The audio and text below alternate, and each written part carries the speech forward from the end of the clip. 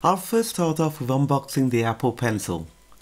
As usual, the Apple Pencil is packaged in an elegant slim box with pencil written on the sides and a pull-out flap under the shrink wrap. I'll just remove the shrink wrap in order to pull out the flap and slide out the Apple Pencil enclosure. The Apple Pencil is covered with a cardboard type pouch with the words "Designed by Apple in California" written on it, and that holds the documentation on using the Apple Pencil, warranty summary, an extra tip, and a lightning adapter to charge the Apple Pencil via a USB lightning cable. I'll just lift out the Apple Pencil and remove the protective wrap as shown.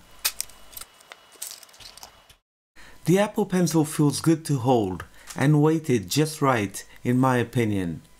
Pulling out the magnetic cap on top of the pencil reveals a lightning connector for pairing the Apple Pencil with the iPad, which will be shown shortly, and for charging the Apple Pencil. Let's now move on to unboxing the 6th generation iPad. As shown, the top and bottom of the box displays the Apple logo and iPad written on the sides. A profile picture of the iPad is shown on the top face of the box and specifications of the model purchased on the bottom face of the box.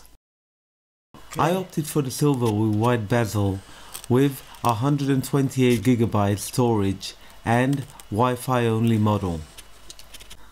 After removing the shrink wrap and lifting up the top face box cover, you're presented with the 6th generation iPad. The 6th generation iPad comes in 3 colors: silver or gold with white bezel or space grey with black bezel. Storage capacities of either 32 or 128GB and connectivity option of either Wi-Fi only or Wi-Fi plus cellular. I'll just place the iPad aside for the moment. Looking in the box, there's a lightning to USB cable. Also included is a pouch with the words "Designed by Apple in California" written on it, and holds documentation on using the iPad along with 2 white Apple logo stickers and a USB power adapter. The one shown is a UK version. Now for the moment you've been waiting for. I'll just unwrap the iPad from its protective sleeve. The iPad feels pretty light, weighing in at 1.03 pounds or 469 grams. Okay, now for the tech bit. On the bottom of the iPad, there's a lightning connector socket. Also, built-in stereo speakers. On the top of the iPad, there's a 3.5mm headphone jack and twin microphones. Found on the back, there's an 8MP 1080p camera, on, off or sleep and wake button, and on the side a volume up and down button.